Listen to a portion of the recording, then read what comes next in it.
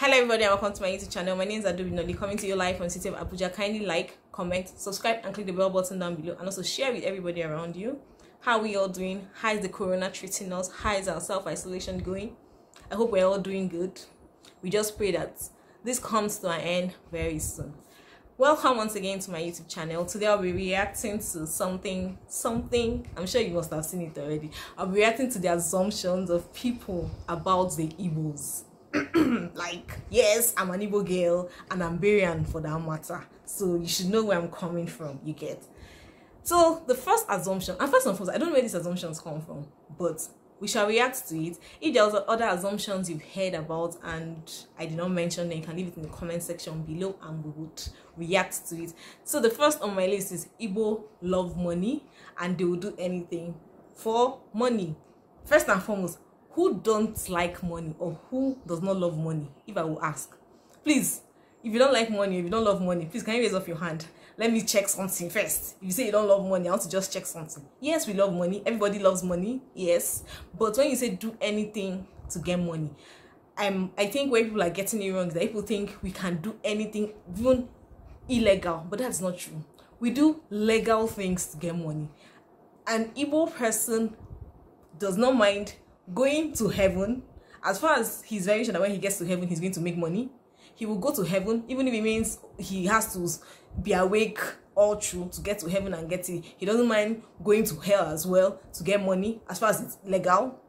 You get? So we do legal things, we do legit things. Are we clear here? We do, when you say do anything, we do anything that is legal. More like we can do like 5 jobs. Yes, that is an Igbo person for you. So when you say we like money, who does not like money? If you don't like money, as I said, please raise up your hand and let's see. So that assumption is kind of correct, but the perspective people are coming from, like people think that anything is illegal, is wrong. Yeah, we take risk. Like Igbo people, we take risk. When it comes to risk, we are there. Give it to us. Yes, we take enough risk, and that is why we get our money. The second assumption about the Igbos is that we are deep into money rituals, especially people from Anambra State. Like, why? See, I know where people got this from. People got this from Nollywood.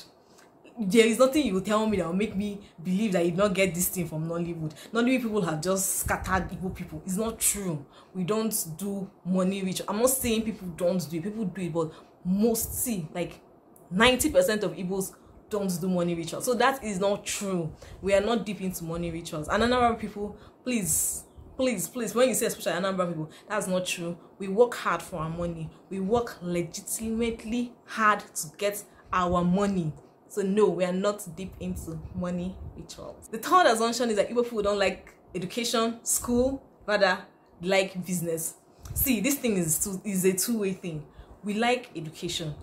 Should I start listing how many graduates that we have that are doing excellently well? Should I start listing them? Go to area market, go to Onitsha main market, go to all these main markets. You see Igbos there. Good, but go and check. Most of them have their university certificate. That is just the Igbos for you. We will go to your school, we will go to school, but at the end of the day, when people are not giving us job, you don't expect us to just slide or sit down not doing anything. We go into business. That is why I said we are hardworking. So that misconception of we don't like education is wrong. We like education, but in a situation where we can't practice what we studied, we fall. We go to plan B. More like it. We don't, you not see us begging for food now, you know. So we like education as well. You all know now. So let's start counting them. See Dora Queen, late Dora Queen, see Okonjo Iweala, see Soludo, see me too now. See me. We like education. We love education, but business, yes, we'll still do business too. To support, we love good life. I think that is just the main thing. We just love good life. We don't like to beg. Yes, that's the Igbos for you. Thank you. The fourth assumption is that Igbos are stingy. Who said this? Come closer. Just come closer and tell me who said this. Like, where did you get this from? We are not stingy people. Let me just make this very clear. See, if you know the olden day setting of the Igbo land, see, an Igbo father, okay, let's say the father will actually sacrifice everything he has so that his children will go to school. Even when the children go to school, let's say the first one goes to school, you find out that the first one will graduate and now try to educate his younger ones. And you're saying that we're stingy. Haba, don't say that kind of thing. Or is it the Igbos again that would bring their loved ones from the village to come and do business? At the end of the day, they will settle them. And you're saying you're stingy. We are not stingy. We help ourselves. And that is why we keep growing. How many people will you see begging on the streets of Igbo land? Very few of us. That's because we love to help ourselves. So we are not stingy. That assumption is wrong. We are not stingy. I'm not trying to say that you will not find some stingy people, but majority of us aren't stingy. Yep. The fifth assumption, which is similar to being stingy, Igbos do not like to help themselves. I don't think so. As I said before, we love to help ourselves. But you know where these people are coming from in terms of this, we don't like to help ourselves. You go to an office and then you see, let's say the Igbo person is let's say is the CEO of that company, and you now go in and you now start speaking, oh, good evening, sir, afambu, abiami meg nka. You now find out that CEO, that's whoever is in charge, will now want to, like, this is an office space, can you speak English? And will not want to help the Igbo person, we rather want to help someone from another tribe. I understand where people are coming from this aspect, but as I said before, it's very few people that will do this. Yes, I know, yeah, the Yorubas, well, maybe you just enter and start speaking Yoruba, everything, case closed, but the Igbos is the other way around. But you know what? Yes, they have people that do like that, but majority of us will still help our Igbo brothers and sisters in a position, if we're in a position to help. Yeah, very few people that would like that. So you cannot use one or two people to assume that all of us are like that. Yeah. And please, if you're an Igbo person, come closer. When you see your Igbo brother or your Igbo sister, help them. Help them. Don't be doing anyhow. Yes, that is why we are brothers and that is why we are sisters. That is, help them if they are qualified for that. But if they're not qualified, no wala. I agree with any decision you make. I agree. It's okay. The sixth assumption is that Ngwa people, if you're from Ngwa, please, I'm sorry, but I just saw it. Ngwa people love to eat human beings, especially if you're a stranger. Excuse me, that was long time ago. It doesn't happen now again. Yes, we are all children of God. Jesus came, he died for us and all of that. So old things have passed away and new things have become new. So that was a long time ago. Ngwa people do not eat human beings again.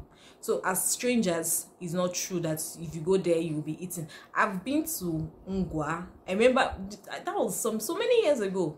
I was actually scared of that Ngwa people, this one down, but they are very welcoming people. I enjoyed my stay in Ngwa. So if you're from Ngwa, shout out to you. Yep. The seventh assumption is that Mbise people are wicked, are dangerous, and they are not good partners. Mbise people, please come and fight this fight yourself. I don't even know what to say about it, but all I can say is it's not true. I have too many Mbise friends, male and female, and they're very lovely people. So that misconception is not true. Please, if you're dating someone from Mbise, go ahead and marry them. Yes, your family will fight and fight and fight. So what our advice is that if you know your family is that kind of family that will not want you to marry from Mbise, please, it's better you just stay away from starting that relationship before you start it and now fall in love. And when you're falling in love, to stand up in love now will be a problem. So you know your family and you know what's up. But Mbise people are not wicked, they are not dangerous, they're very good people. As I always say, every tribe have the good, the bad, and the ugly.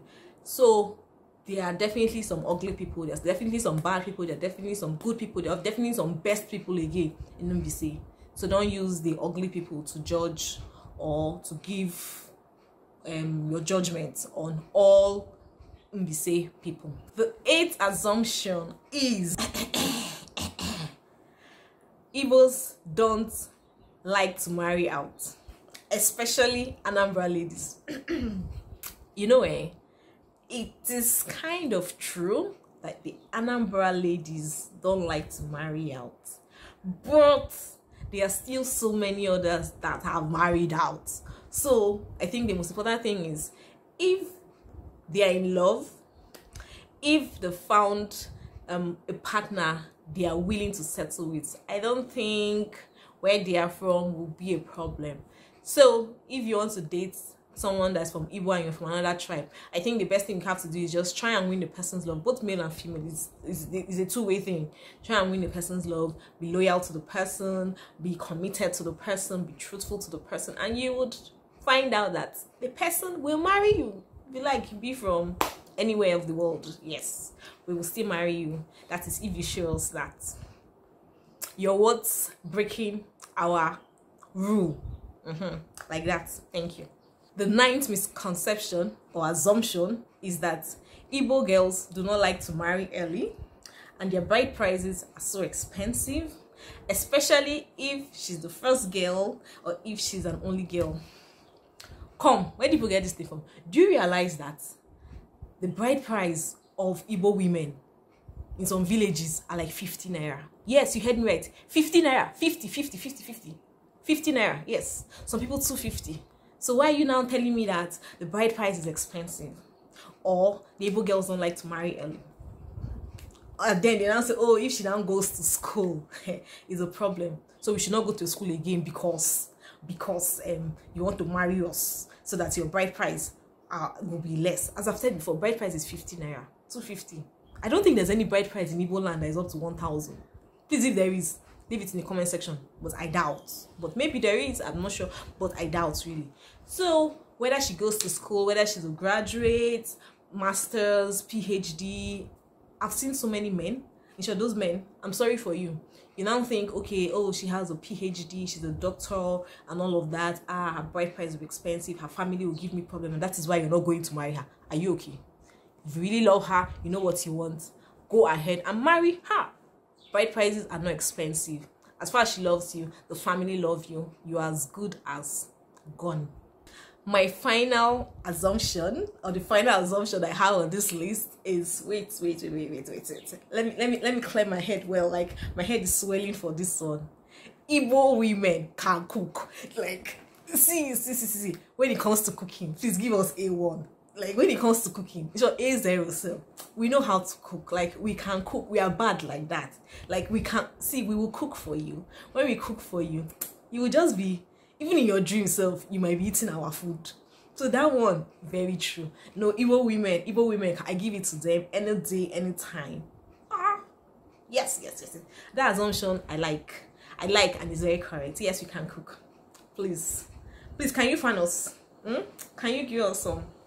We are good like that. So if you want some good delicacies, and we have so many delicacies, that is even the one that is blowing my mind. Like, we have, should I start counting them? Sure, there's no time for that.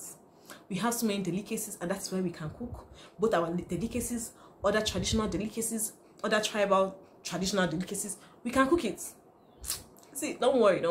If you are not a friend to an Igbo girl, or if you're not considering marrying an Igbo girl, I think you're making some kind of mistake, because you know the way to a man's heart is through his tummy. So get you an Igbo girl, get you an Igbo friend, and your life will not remain the same. Thank you once again for watching my video. If there are other assumptions that I did not mention, please leave it in the comment section below, and I will look at it and I will react to it as well. See you in my next video. And please, on a serious note now, please, can we all be safe? Can we stay indoors? If you have nothing doing outside, just remain in your house. If you don't know what to do in your house, sleep. If you don't know how to sleep, or your sleep is not worrying you, go and declutter your closet.